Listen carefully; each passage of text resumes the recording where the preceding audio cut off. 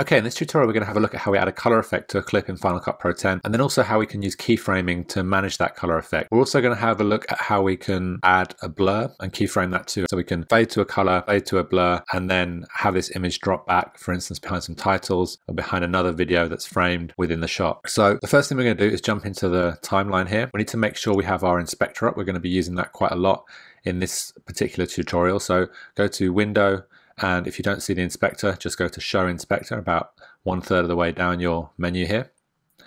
Okay, and then we're going to bring up the effects browser. Okay, and we're looking at the color effects browsers. Okay, so we have basic kind of black and white, colorize, and a variety of different effects where we can add in different types of color.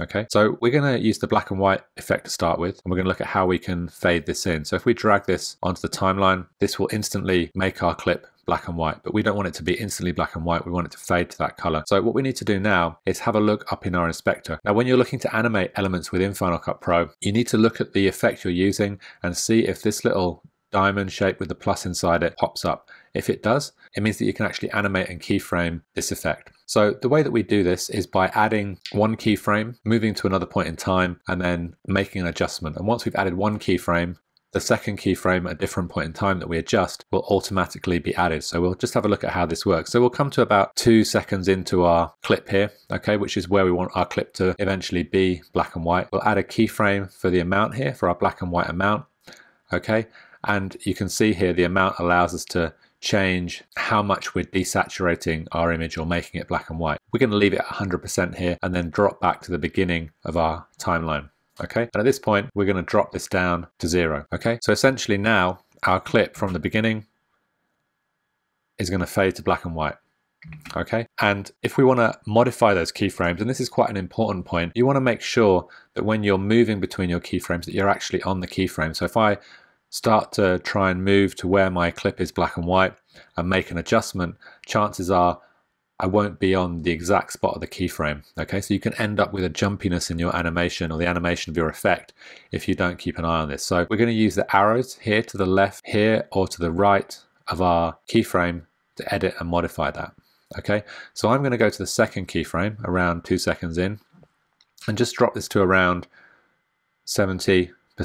Okay, so I'm making it almost black and white. So I'm desaturating the image, but I'm not making it completely black and white. So we're fading, and then it's going to hold around 70%. So once we're almost faded out, so just before 2 seconds, we're going to add in some blur for this clip. So I'm going to go to the blur menu here, okay, and we're going to add a Gaussian blur. So I'll just drop this onto my clip. Okay, so once I've added the Gaussian blur, you can see that my Gaussian blur effect pops up here just below black and white. And you can reorder these effects. It's not too important for this particular effect, but for some it does matter. And basically what I'm going to do is just before 2 seconds, I'm going to have no blur. And then just as my clip fades to its desaturated state, I'm then going to start to blur out my image. So at the moment, I'm going to set a keyframe here just before 2 seconds.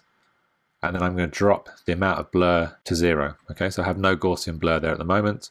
And then if I come ahead in time, to around 2.5 seconds, I'm now going to increase my blur, okay? And you can see I've got some other options for horizontal and vertical blur, but I'm not going to play with those at the moment. So you can see what will happen here now, and this little yellow diamond indicates that I'm on a keyframe. So we can see now what happens when I play through is that my clip drops its saturation and then blurs around about the same time, but just one a little after the other, okay? So you get this nice effect. If we hold down Control on our clip here and jump to Show Video Animation or Control and V, then we're going to show the elements that are animated within our clip here. So I'll just scroll up here a little and you can see I've got the black and white and Gaussian blur showing there. Okay, so now I can move these keyframes here in time. Okay, I can right click on them to delete them, but I've got a nice level of control for this type of animation within Final Cut Pro 10.